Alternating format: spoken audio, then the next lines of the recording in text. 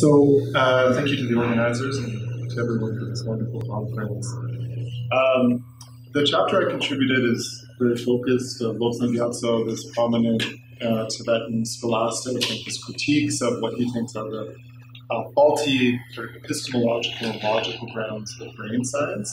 But for my presentation, just in light of our conversations yesterday, I thought I would talk about sort of a broader social historical context for that debate, since we're not all inter-Asian specialists and so on.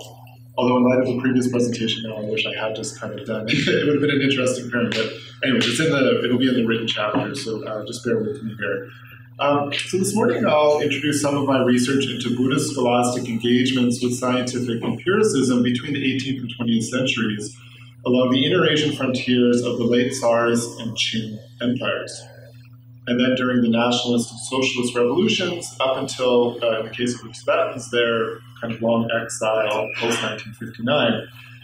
And in this current project, I'm trying to understand why most of our scholarship on Buddhism and science and technology reproduces, not troubles, binaries in the humanities and social sciences between the West and the non-West, between the modern and tradition, science, religion, progress, stasis, rationality, belief, self-ownership and other ownership, and a variety of other historicities that Webb Keen usefully labels the moral myths of modernity. And so my work is turning to what I call counter-modern Buddhist engagements in inter-Asia. These actively rejected, or else remain consciously illegible, to rationalizing processes tied to the West and driven by technological mastery over human life and environments. What new historicities of Buddhism, what new histories of Buddhism, I ask, emerge by looking at the shadows, not the shining exemplars, of progressive, nationalist, and modernist Buddhist actors and ideas that always already seem legible to a rationalized West. So let me just introduce, just broad scope here, way beyond what I can get into in this paper, 4 broad eras, I guess, of critical engagement amongst these inter-Asian kind of go-betweens along the Siberian, Mongolian, and Tibetan frontiers of Europe, China. So the first is a sort of what I see in this new book project is the 17th to 18th century era of contact and relativization. And I should say, I think you would see those specialists of Japan and those working in South Asia, you'll see probably parallels with what's going on in your area. So 17th, 18th century period of contact and relativization. And for the inter-Asian monks, this is really tied to Jesuit presence in the kind of late Ming, but specifically the Qing. A 19th century period of engagement and hybridization. Here there's direct contact, especially driven by Protestant missionaries, the British, but American increasingly, contact in Eastern Tibet and in Mongol lands, and in Mongolian Siberia with the Orthodox Church, the Russian Orthodox Church. An early 20th century period of defense and attack. This is the collapse of the empires, the rise of nationalist and then socialist revolutionary movements, wherein Buddhist scholasticism, of course, is on its heels, right? And in the case of Mongolia, suffers horrendous erasure. And finally, a late 20th century period of hybrid embrace and attack, having to do in this complex kind of mosaic of monastic reforms, the Mind Life Institute, say the leadership of the Dalai Lama, of trying to drive conversations that many of us are familiar with, as well as, though, and is often underlooked, I would say very sustained attacks against the presumption that science and Buddhism can be in contact. There enters Lozang Gyatso, the focus of my chapter, but I'm going to kind of just provide some of the background here in the few minutes that I have. Okay. And I'll do so not having to do with brain sciences, the focus of Lozang Gyatso's attack, but having to do with something familiar across the Buddhist world, the problematic assertion that the earth is round, which really becomes the face of scholastic engagement with empiricism, European technology, and so on for 200 or 300 years. Okay. So in an undated essay published posthumously in 1997, the eminent Tibetan monastic scholar and education reformer Zima Rinpoche, up here in the top right of that picture, addressed an issue that for centuries had vexed Buddhist literati along the inter-Asian frontiers that I just described. This concerned the scandalous proposition that our world is round, attributed in the 17th and 18th centuries to heretical Chinese literati and Indian panditas, but actually arriving in the hands of the Jesuits to China. As we all know, canonical sources record the Buddha describing in some detail and on multiple occasions the world is flat. And unlike familiar debates in the early modern history of religion and science in Europe, such incommensurable representations of the world, whether attributed to the Buddha or to Copernicus, were not in fact the problem for Zime Rinpoche, nor for the long debate and encounter that he weighs in to in 1997. The issue for Tibetan and Mongolian scholastics over the last 2 centuries concerned not the world, but how we know it.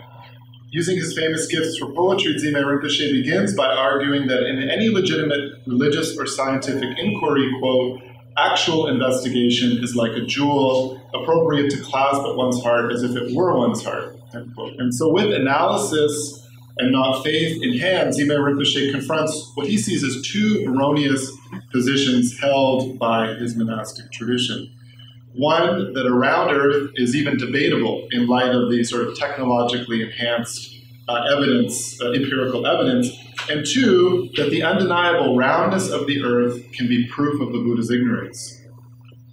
Regarding the empirical evidence, Zime Rinpoche writes, quote, established on the basis of direct perception, or munsum in Tibetan, the world's discerning knowledgeable ones assert unanimously that the Earth is round. If one disagrees, this is a clear sign of the fault of one's own reasoning, or foolishness. And I couldn't help but pick up the flat Earth. From the internet. Anyways, he continues. The Charvaka materialists denied the reality of phenomena unperceivable to the senses, such as karma and rebirth. However, even they would never dispute the reality of something perceived directly by the senses. But hadn't the Buddha described a flat Earth, thus contradicting the evidence of science and of observation? And to answer this question, Zime Rinpoche employs several of the dominant interpretive strategies that I see in this sort of 200-year engagement with science that I'll mention briefly in a moment. In the first place, he writes, neither monastic scholars nor scientists have direct access to the contents of the Buddha's mind. Furthermore, there are many possibilities as to why statements on a round Earth are absent in the Buddha's recorded teachings. Perhaps the early Buddhist community failed to record them. Or perhaps the Buddhist teachings on the round Earth were recorded but never translated. Perhaps they lay abandoned, buried somewhere along the Silk Road. Or perhaps the Buddha may have given such teachings, compatible with contemporary science, in another country, another time, another body, and in another language. So dispensing with this view that the Buddha's silence on a round Earth is proof of his ignorance, Zime Rinpoche then turns to another of the major interpretive strategies that I'm noticing was employed for generations of his scholastic predecessors. And this is to relativize scientific knowledge that challenges accepted doctrinal positions, whether these are considered to be provisional teachings of the Buddha or definitive ones. Quote, even if the Buddha mentioned something in the sutras, it did not necessarily exist. For example, he sometimes would say that a person is truly existent, when of course they are not, or that Mount Meru is both round and square. And even when he was questioned on such disparities, he said that both exist and do not exist, end quote. The world appears differently to ants and elephants. A person appears differently to his friends and enemies, and worlds appear differently and thus exist differently, dependent upon the theoretically limitless karmic and perceptual positions from which they may be known. And on this note, Zime Rinpoche concludes this short 1997 essay, contented that he had valorized the undeniable reality of the world known by scientists in the West, without undermining the finality of any by undermining the finality of any conventional knowledge that we might hold. So we might accept or not accept the philosophical argument here, but I'm more interested in the social history of the terms and why, in the first place, this monk in 1997 felt compelled to set ink to paper. Okay, so anyways. And for this, I go back to what is, I think, a formative, kind of groundbreaking text, which is from the 18th century. that provides the interpretive terms, I say, for this long engagement with technical knowledge from zero. And this comes in the 17th century and concerns this figure. I don't have an image for, unfortunately, Simpa Khenpo Yeshe Paljor, will be familiar to anyone working on Inner-Asia. And a letter exchange he had with the Panchen Lama Lozang Yeshe. And this letter exchange, which is preserved in an 800-folio text, explores and debates a series of contentious issues in Simpa Khenpo's previous histories. These included things as diverse as the actual cause of Chinggis Khan's death, the historicity of King Gesar, sort of the King Arthur of Inner-Asia, for anyone that's familiar, and most importantly, perhaps, the shape of the earth. So that we're back here in the 18th century.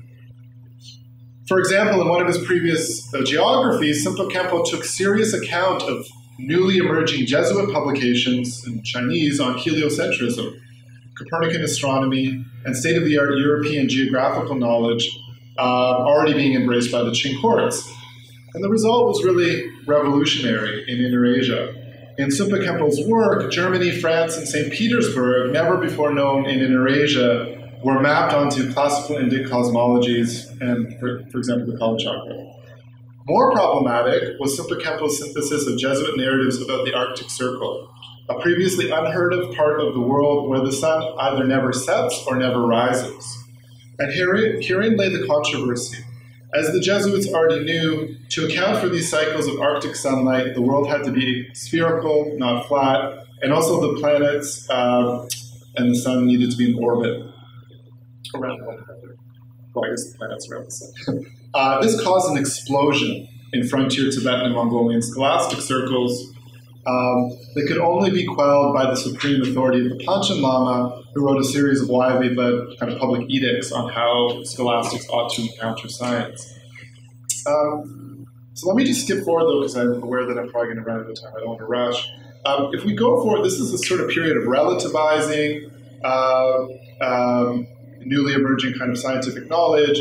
And importantly, there's no direct social, political, or economic threat to monasticism. This is the point. These are ideas floating through translations, interesting to be the debate amongst these sort of cosmopolitan monks. They can be relativized in various ways. Things change dramatically, as I explore in my recently published book.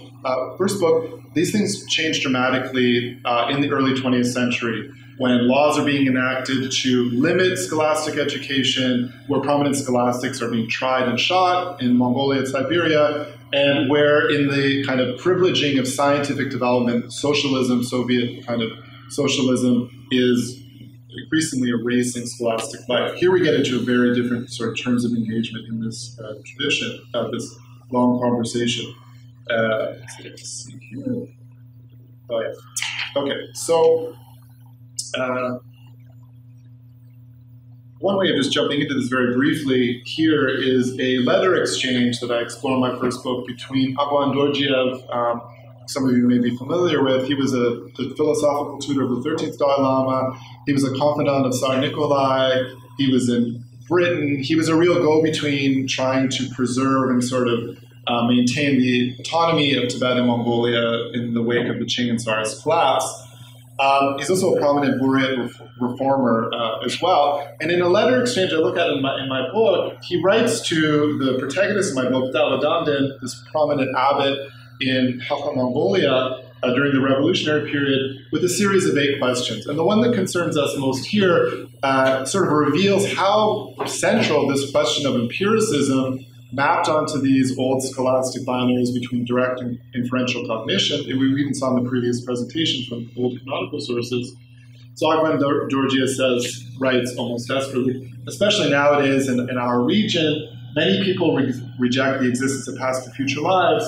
They accept as valid knowledge, right, as a pramana, sema, in Tibetan or Kimchi in Mongolian, only direct perception but not inference. If we can overcome perverted views such as these, held by those who do not accept rebirth, it's possible that they might once again become Buddhist. And I should say, sorry, that this is from 1927, so anyone whose Soviet history is up to date will know that this is already becoming a very unhappy time for even for an early era of revolutionary leaders, many of whom were monks, by the way, in Siberia and Mongolia. Anyway, so he's asking to Zhao Damdin back in Ulaanbaatar for help. Zhao Damdin at the time refuses to answer, at least in that letter exchange. But if you look at his prolific historical works over the course of the 1920s and 30s, he takes many, many occasions to attack the technologically inflected knowledge about the world, specifically as it has to do with the round Earth. For example, this is from the Altan Defter, the Golden Book, the Serki Defter, the Tibetan. So when non-Buddhist barbarians use their many different instruments to explore all over the world, it's not necessary that they see by means of the direct cognition in the same way described in the sutras and tantras. This is so since many of them are obscured by karma, and our Buddhist presentation thus remains hidden to them. This is what leads superficial intellectuals from Europe to use their instruments to describe the world as being shaped like an egg, in other words, as being round and is continually rotating. They actually believe that they can perceive this. And this reminds us of the sort of the 18 blind people describing the elephant. So these sort of debates and polemics are familiar across the late colonial and post-colonial Buddhist world, of course. But I just wanted to say, in reference to this longer tradition going back to Simple Kempo, in the revolutionary period, accommodating competing forms of scientific knowledge and accepting technologically enhanced knowledge about the world was unacceptable. In fact, it was literally a matter of life and death, and all of these people were killed, actually, in the revolution, as it turns out. But allow me just to sort of jump forward to sort of a more recent period of accommodation and I guess relativization, and this is really the Gendan Chopel, for you who study Inner-Asia, knows another example of someone that engaged these ideas. I'm going to skip across that and come to what I actually write about in the chapter, which is this fascinating figure, tragically murdered figure, unfortunately, but fascinating example from the 1970s, 80s, and 90s, Lozang Gyatso. So in 1992, this famous monk who was working in Dharamsala and in fact trained a certain generation of Tibetanists and Buddhist studies scholars at the School of Dialectics before his death, broke from the already developing openness of the Dalai Lama to scientific knowledge. And Lozang Gyatso wrote a stunning 100-page attack against the epistemological validity and logical consistency of the brain sciences, basically. And this is what I look at in the chapter. This is called The Foundation of Permanent Happiness, a compendium of excellent examination into the structure of conditioned existence. So this work develops a complex polemic attack against the so-called, what he sees as the logical inconsistencies of scientific materialist positions that claim audaciously, for example, that anger, attachment, and other mental phenomena could be made up only of subtle atoms, right, dual chop in Tibet, and the equally audacious scientific presumption that perception can be reduced to so much meat bones and electricity, somehow witnessing pond sands and sunsets.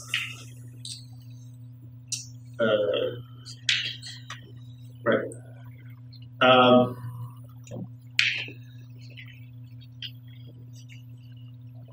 Sorry. At the end of Lozang Gyatso's attack,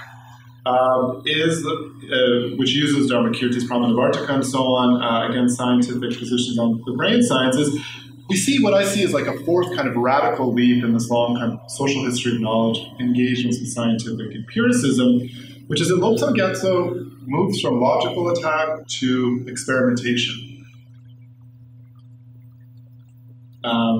He conducts controlled experiments in his monk cell to substantiate his views that the mind must, at some level, be immaterial.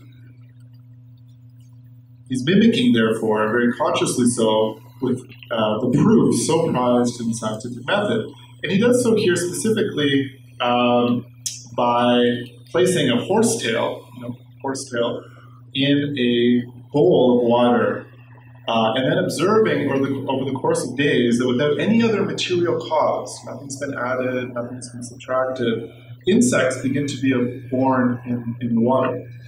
I mean, I think microbiology was a little off the charts for him, right? But this is he's doing experimentation, right? Also, he says, we can actually observe this, he exclaims.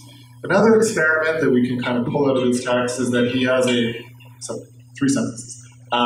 He has a control, a few just glasses of water and then a few other glasses of water sealed. So sort of a control, experiment control. And leaving one jar unsealed, he describes observing the latter, the one that's covered, becoming full of insect eggs, even though none could be observed entering the water as if on the wind, he says. So all these examples, and the details are in the longer chapter, represent popular, perhaps even dominant, late and post-imperial Buddhist projects to reject scientific knowing and the rationalization of the public sphere in ways that I suggest were common, perhaps even normative, across Buddhist Asia. Yet the forms of religious, social, and political imagination that arose from such rejection remain vastly underrepresented in what are now substantial subfields like Buddhism and science, technology, Buddhism and medicine, Buddhism and modernism, these scholarly subfields, right? And so I encourage us to think together about not only what is made visible, but what is made invisible when we think Buddhism and science or technology together. Thank you.